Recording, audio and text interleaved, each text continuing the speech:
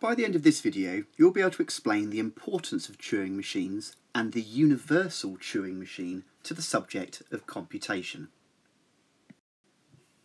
So let's just recap what a Turing machine does.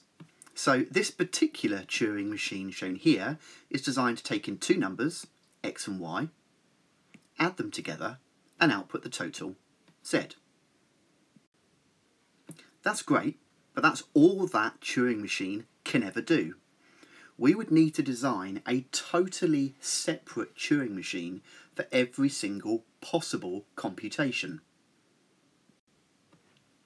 Turing envisioned a universal Turing machine which could carry out any computation.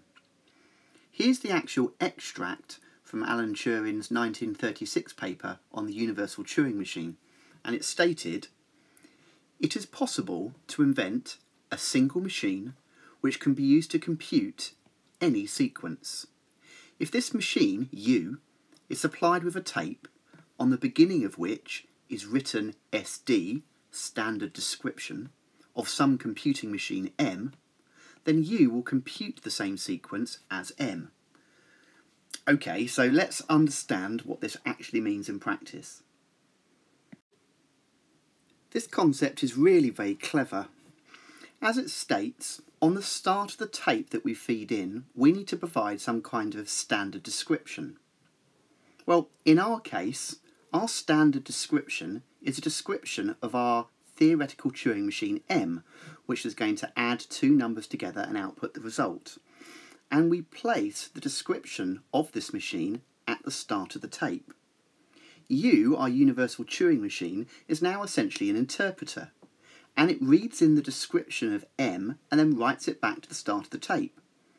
Once it's done that, it can then faithfully execute its operations on the data that follows exactly as M would have done. And by doing so, we now have a universal Turing machine.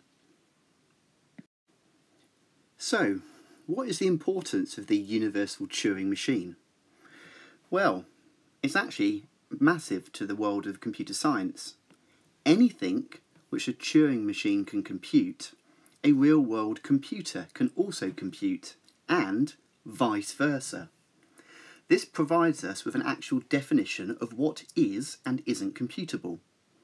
This is believed by many to be the forerunner of all modern computers. It is a general-purpose machine. A change of purpose for this universal Turing machine is achieved simply by changing the Turing machine description M, which is placed at the start of the tape. Programs and data are essentially exactly the same thing. They are just a sequence of symbols that are exactly the same as any other piece of data. And of course, this is a concept we're familiar with from modern computers.